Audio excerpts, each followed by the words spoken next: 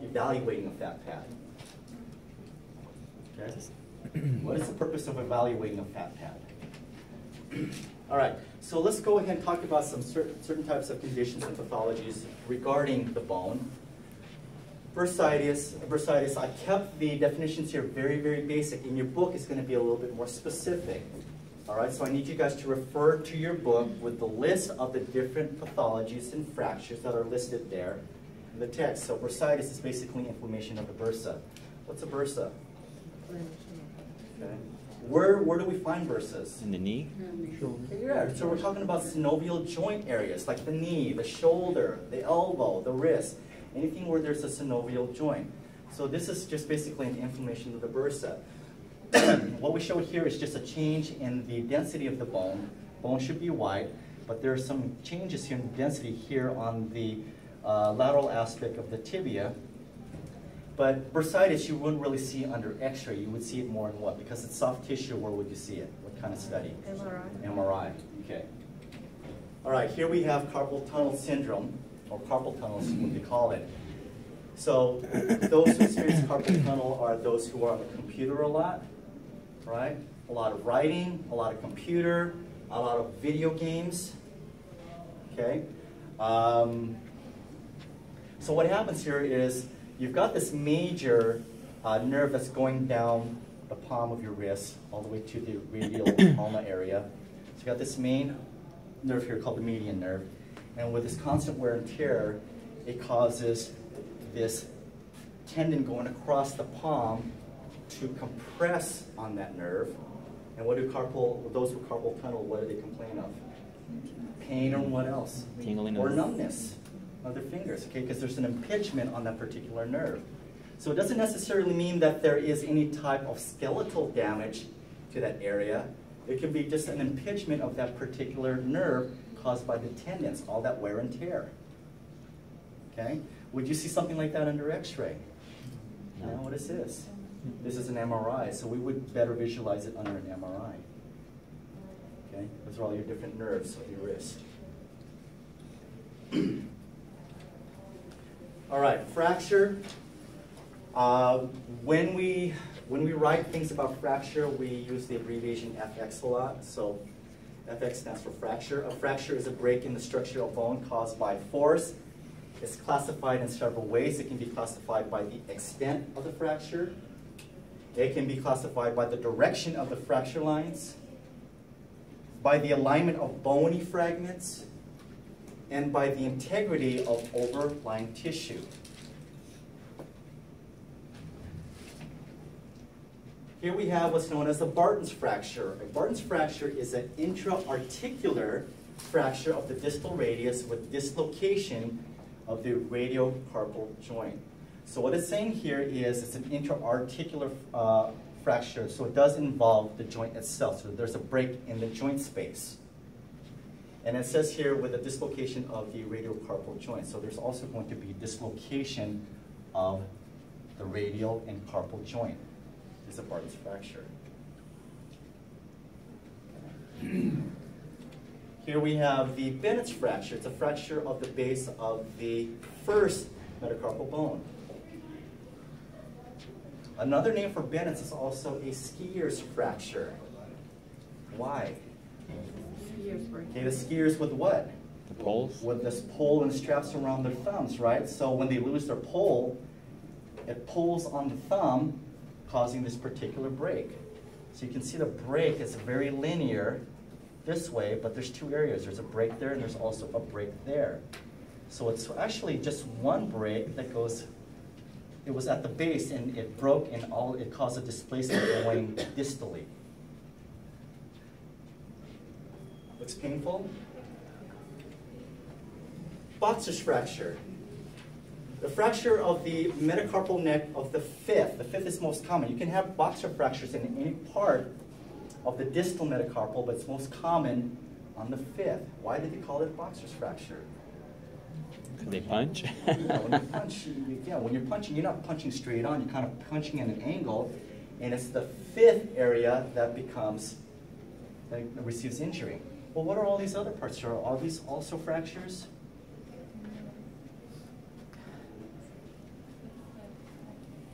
you call it? Just a plate. What plate? Or That's the growth area, right? So are we talking about, do you think this patient's older or younger? Younger. It's going to be younger. This is a hand of a child. So this is some kid who threw a tantrum. Punched a wall. Punched his, I don't know, punched his mom. Yeah. Cole's fracture, or Coley's fracture. It's a fracture of the distal radius displaced posteriorly. Posteriorly, okay? This is based on what? The anatomical position. The anatomical position. So this is a fracture that is displaced towards the back in the anatomical position. Okay? Here's your Coley's. There's also one if it's displaced anteriorly. This is the Smith's fracture. Fracture of distal radius displaced anteriorly. Okay. Hi. That's pretty bad. Have I had it? No. Oh, amazing. I've been lucky. I've never broken a bone in my life. I've had knee surgery, but that was from doing something stupid. I hyperextended my leg. So you know how your knee locks? Well, my knee unlocked, so my knee went the other way. So instead of it bending in normal direction, it went this way, and I was basically kissing my foot. So my patella, it snapped back, and my patella went from the front all the way to the back. So I tore my ACL. So what was the dumb thing that you did? That's another Not going to go story. into that. When we're out for drinks, and I'm drunk, then I'll tell you. But you don't drink. remember the acronym? Exactly. No, that's not So we'll never know. You cannot what? All right. So here is a displaced fracture. Open or compound fracture just means that the broken end of the fragments are piercing or protruding through the skin. Okay. Open fracture. Okay, comminuted fracture is bone is broken, splintered, or crushed into different pieces. What are we looking at here? Is this the foot or the arm? Leg, arm. Yeah. So we know it's what, because just by looking at these. It's the wrist, right? It's the wrist. Yeah. So this is the wrist. So this is a broken. You said what was it? Radius. Radius. It fooled me because this picture is upside down. I should flip it the other way. You could think it's the ankle. It's a fun game? Yeah. Okay. But proper orientation of the hands should be fingers pointing upwards. So the fingers are here. This should be rotated so it's pointing upwards. Okay, spiral or torsion fracture is where the bone is twisted apart. Which bone is this? Is that a femur? This is the femur, right? So here we have the femur. Damn, that's tip bad. with the patella. I can kill someone. Ladies and gentlemen, this is a very hard fracture to obtain. Oh yeah. So you're talking about somebody who received some major trauma. You could bleed out from that, man. Yeah, exactly. You can't bleed from this. The femur is one of the hardest bones in your body. Okay, other than the male skull. This is hard to break, guys. The other hard bone to break is the scapula, the scapular plate.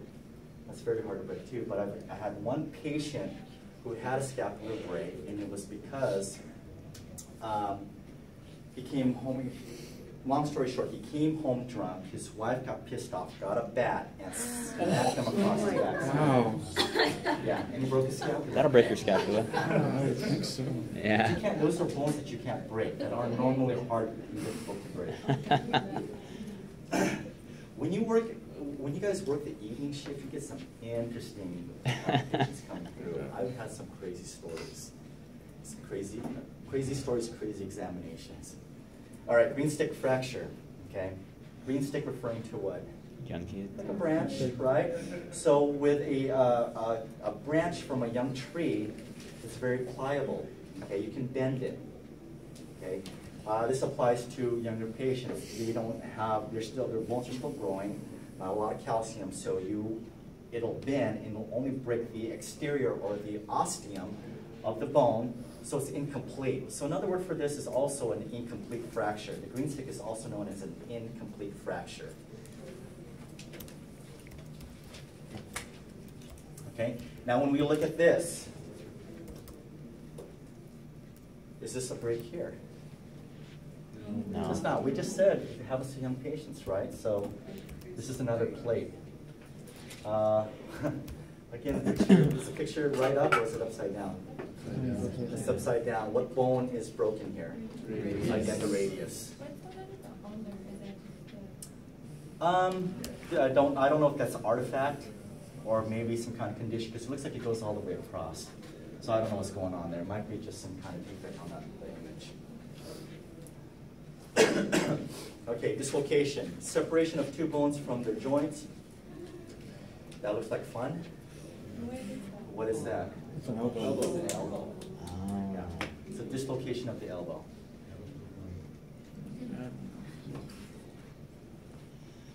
Now, how would you put the joint back together? Pull. You just yank it. Yeah, you can yank it down. Okay. This is the type that you can. It's called the closed reduction. Closed reduction is you don't have to go in and operate. So you do it while everything is still intact, and you're just pulling and tugging on the arm. They do that with elderly patients who may have dislocated their hips and their shoulders. And sometimes I've literally walked into the ER and you have the doctor standing on the bed doing this on the patient's leg, trying to pop the hip back in place.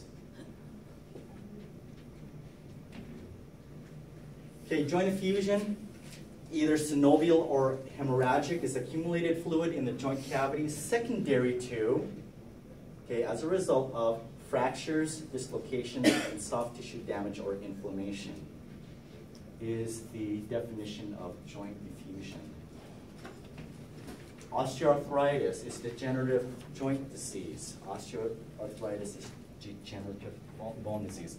So generally, with someone who has osteoarthritis, you will see some also degenerative changes in the bone and joint areas. Can you get that young, or is it already old? You can get it young. Yeah, it can be genetics, it can be hereditary, or it can be a process of old age. Is there a cure? Is there a cure? No. So don't be fooled about all those joint pills that you can take. Those are basically, it's nothing's been proven. It's basically what do you call it? Placebo? Placebo. It's placebo in nature, so it really there isn't really any cure for any type of joint disease. Because if you look at the bottles and listen to the commercials, they always say it may promote good joint health. It's always may. All right, osteomyelitis is the infection of the bone. Now, this isn't something that you can just get automatically. It's usually secondary to some kind of injury to the bone or some kind of surgery. So if someone had surgery in their hand and the surgical area got contaminated, okay, they can get an infection of the bone. Okay. And you'll notice there's some changes in the os of the bone. So that whiteness around the bone, that's the inflammation, right? Like. Yeah, well, see, bone is right here. So now you've got extra bony buildup over here. So two instances, you have extra bony buildup over here caused by infection, and here there is going to be some loss of bone. So it can go either way. Is it always secondary to? It's generally related to some sort of wound or surgery. But not always. Not always. Okay, here's another example of osteomyelitis. Okay, here we have, again, if you look at regular bone here, now we've got some roughness to the exterior of the bone. Also here, there's some changes going on here that involve some of the joints and the what do you call it, the tendons and ligaments in this particular area, because those are becoming calcified as well. Is that what those little hook things are on the side? Yes, right here. Yeah. Those are your Yeah, ligaments? this is the ligament. Okay, you got lateral ligaments here, and they're becoming calcified. Their leg also looks thicker. Is it It's because of thicker, inflammation? so it doesn't have the same smooth appearance of that. You're also noticing that there's some they're losing some smoothness, there's some thickness, and also increased density of the bone, which just means that it's getting more white. The more white it is, the more dense the bone is. So, how do you fix that? I don't know. I don't know what this is. Okay, if they have, I mean, there's bone pathology here, but I don't know what it's related to. Paget's disease, if this is Paget's disease, there's nothing you can do about it. You can have disease that's benign, you can have those that are malignant. Bony disease that is benign means that, you know, you're gonna have this extra growth, there may be some changes in the way you walk, but it's not gonna kill you. Okay, whereas malignant can kill you. So again, I don't know the history on this particular x-ray. Because some of the appearances may look the same. This is why when you, as a technologist, you have to get good history from your patients. And also look through the chart, flip through there to see what kind of history they've had. So you can relay that information to the doctor as they're reading out the image. Is there a way to like stop the growth? Again, it's either benign or malignant. If it's benign, they're probably just going to leave it alone, and they probably can control it. Okay, they may eliminate it, they may not. So again, it all depends on what the origin and the type of pathology that they're, condition that they're dealing with here. Now, if we look back at this x-ray here, again, do we see anything unusual about this x-ray? I mean, it's not unusual, but can you tell the age of this patient? Is it an older patient or a younger patient? Older. It's a younger patient again, right? Oh, is it? Look, we've got the growth plates up there. Oh. Oh, yeah. Yeah, see, look over here, the pelvis. It hasn't fully developed yet. So that can calcify that early? I mean, that fast? Yeah, again, it can happen at any age. So again, I don't know the background of this particular x-ray, so this can be something that's aggressive or not. Just wondering, is the pelvis a female?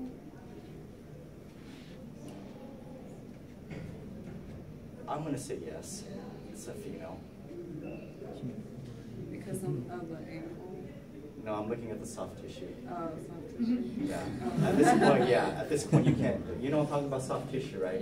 Yeah. I'm looking at the creases over here. You can't tell. It's harder to tell the sex of the patient when they're this young.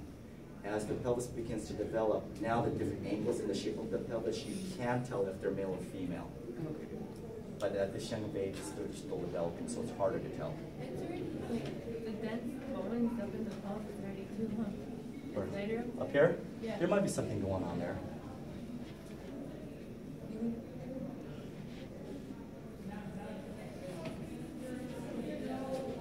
Okay. Osteopetrosis.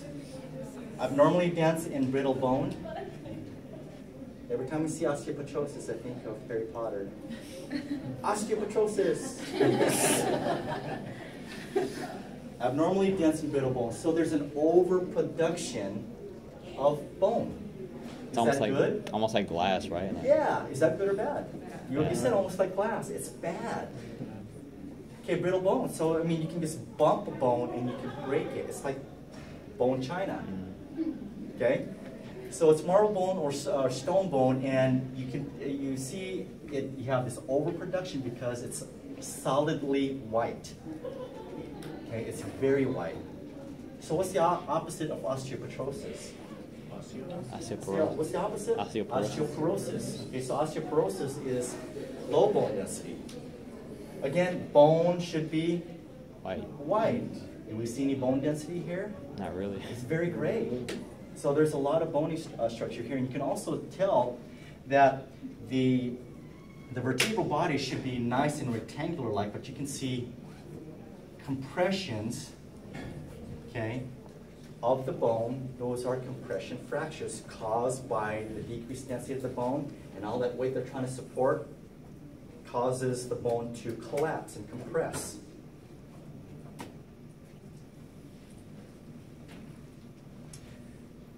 Here's Paget's disease that we're talking about. It's destructive bone disease with overproduction of dense yet soft bone. Okay, usually happens with men at a certain age. It's Paget's disease. Rheumatoid arthritis. This is an autoimmune disorder. So this is where your body attacks its own, body. so to speak, okay? It's chronic, it's inflammatory, and affects the connective tissue of the joints. It is so debilitating, and it also causes changes in the true anatomy of the particular structures. There's all that tugging and pulling and causes the deformity of the extremities. Skier's thumb. Okay. Sprain or tear of ligament near first metacarpal. Again, this is related to the Bennett's fracture that we talked about earlier. Tumors, bone tumors, new ones are called neoplasms. They can be benign, which is non-cancerous, or malignant, which are cancerous. When you're talking about things that are soft in nature, they may either have a CT or an MRI to determine the size, type, and location of that particular tumor. Here we have multiple myeloma. Highly malignant, most common type of bony cancer, and it appears as punched out holes in the structure. So this is cancer that has spread throughout the entire body. Highly aggressive. This is a nuclear medicine scan of a multiple myeloma. Do you guys know what nuclear medicine is, by the way?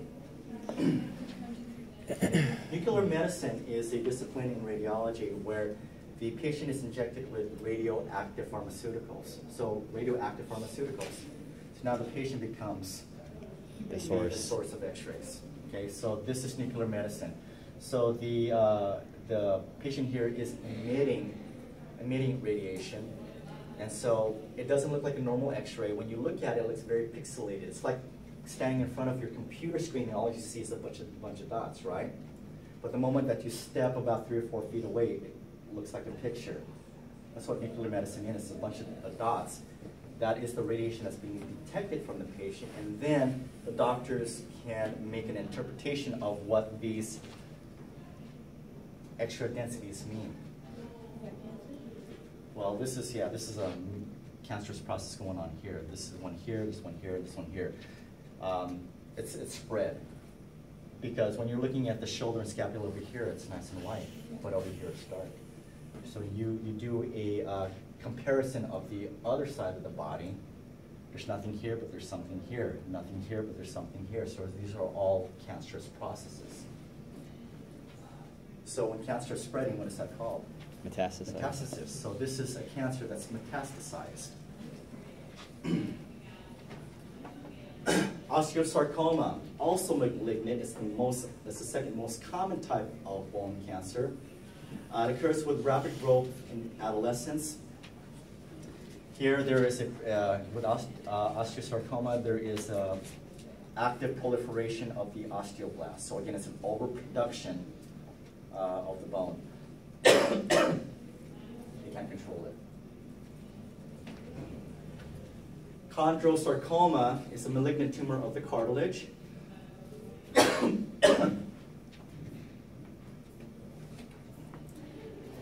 Enchondroma is a benign, is that good or bad? Good. Good, okay, so it's non-cancerous. It's Better. benign growth of the cartilage affecting the small bones. So again, you have changes of densities over here. So this is the area that is affected. Now, can you tell if it's benign or malignant by looking at it? No. So what do they need to do in addition to taking x-rays? They need to do a bone biopsy. Okay? So the x-ray will indicate there's some kind of process going on there, but they need to be a little bit more specific by doing labs, Bone biopsy? tests, biopsies. They actually have to go in there and take a piece of the bone. Yeah. Okay, osteochondromas is also benign, also known as exostosis.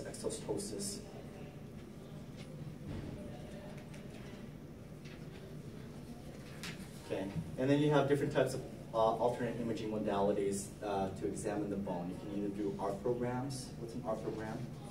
X-ray of the joints. Okay, it's a study of the joints. So which joints are we talking about here? It's specific.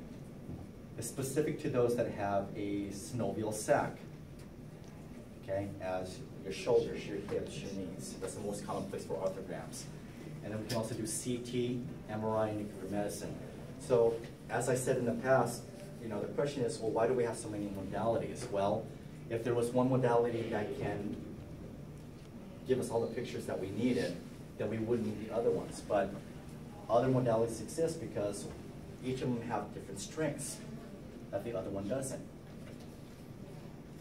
So you have CT and MRI, good for bone, good for soft tissue, and then nuclear medicine is good for any type of, it's a dynamic study. So it studies the metabolism of the body. So this is good for evaluating a disease process. Isn't that is where areas where there's tumors, they have high metabolism, right? Right. So the concept is when you're injecting the body with radiopharmaceuticals, it should distribute evenly. And so just like any other chemicals, like when you take your medication, it should distribute evenly, but it's concentrated in areas where there is a pathologic process. So like in cancer, now you're going to have a concentration of all of the radiopharmaceuticals attaching to those particular cells and then it's more radiation in that area than in others. Can't they use that to attack the cancer? They have chemo to do that. But doesn't chemo get everything? It doesn't do everything. So radiopharmaceuticals, they kind of go throughout the body, so you can't control where they go. Okay. So here's an arthrogram of the shoulder.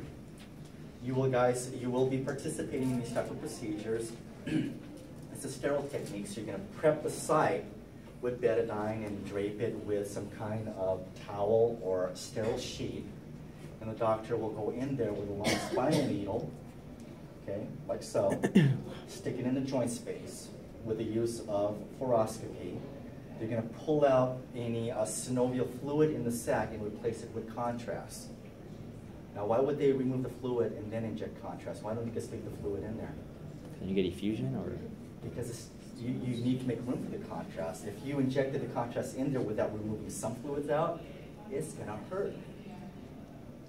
Okay, so we're trying to maintain the volume within that sac.